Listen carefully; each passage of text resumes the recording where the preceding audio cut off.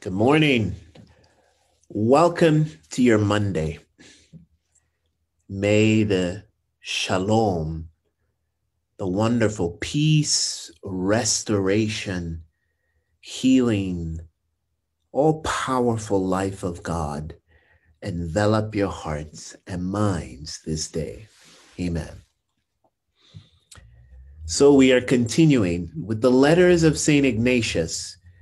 This one, more extracts from his letter to Isabel Roser. And I quote, "We do not have assurance that we will arrive from now to the following year," end quote. Now, many may not know this, but Ignatius was kind of sickly in his life and was actually near death on at least 3 different occasions that he specifically mentioned in his autobiography.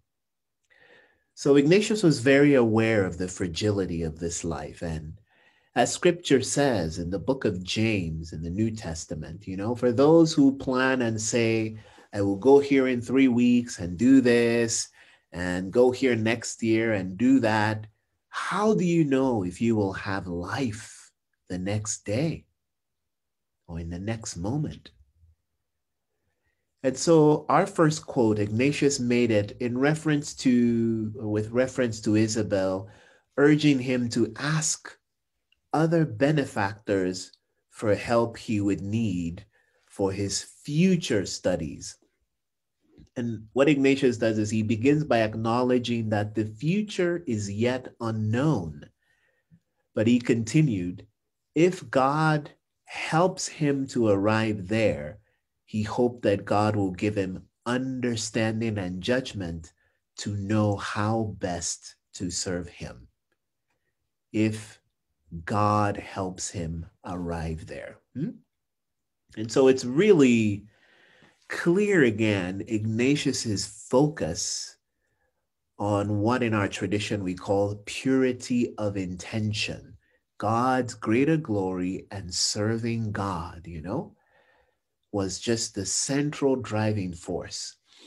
And if God gives him life to continue to do that.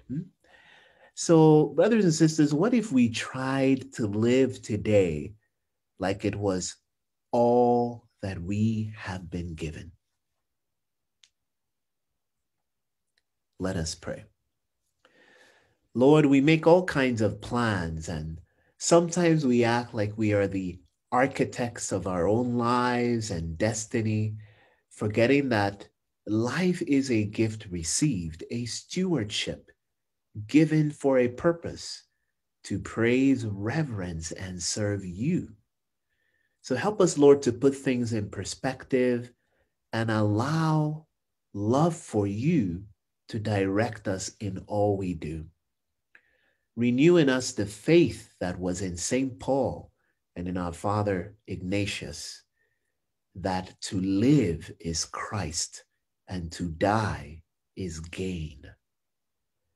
Help us find a way to move forward for the greater glory of your name. St. Ignatius of Loyola, pray for us. St. Joseph, pray for us. Well, blessings on this Monday. And continue, may God bless you. Continue to comment if things are moving or affecting you in some way. And we'll see you tomorrow. Take care.